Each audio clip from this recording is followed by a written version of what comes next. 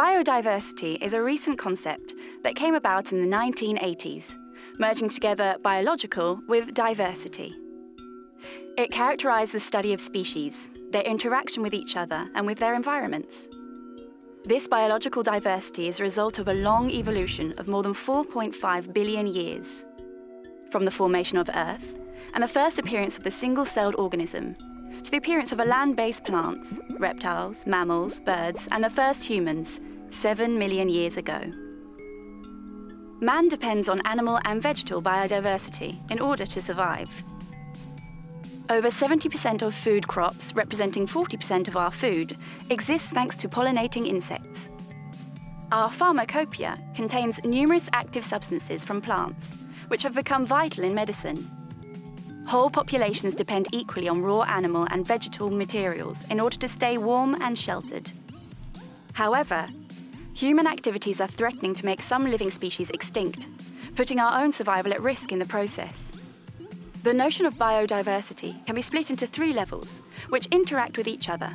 The ecosystem level is the first, which corresponds to diversity of living environments, such as forests, oceans, deserts, lakes, and urban areas.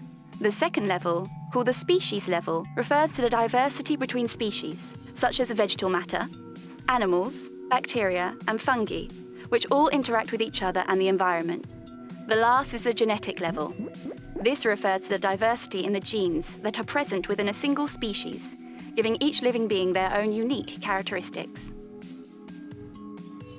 Current ecosystems, which are the result of billions of years of evolution, form a balanced set of interactions. The more substantial the biodiversity, the more stable the balance is. Observations of the food chain is a good example of this. Vegetation uses their energy from the sun in order to create organic matter. This feeds the primary consumers, such as herbivores, who are then in turn eaten by carnivores, who are the prey of top predators.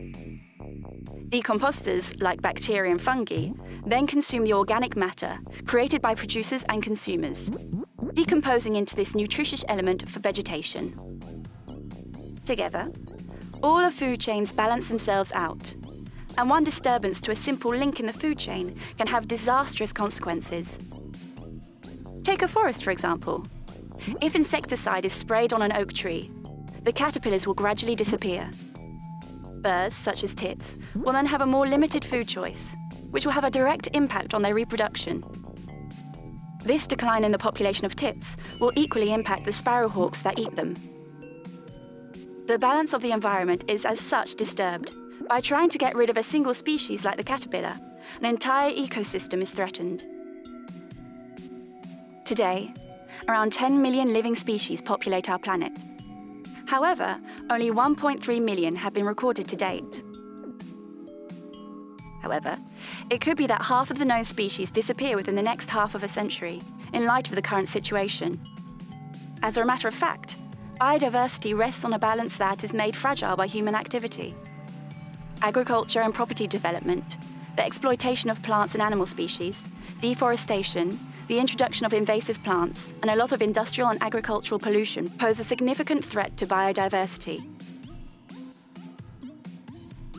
In order to reverse the declining trend of species, humans must change their devastating behavior and reduce the growing impact on the environment.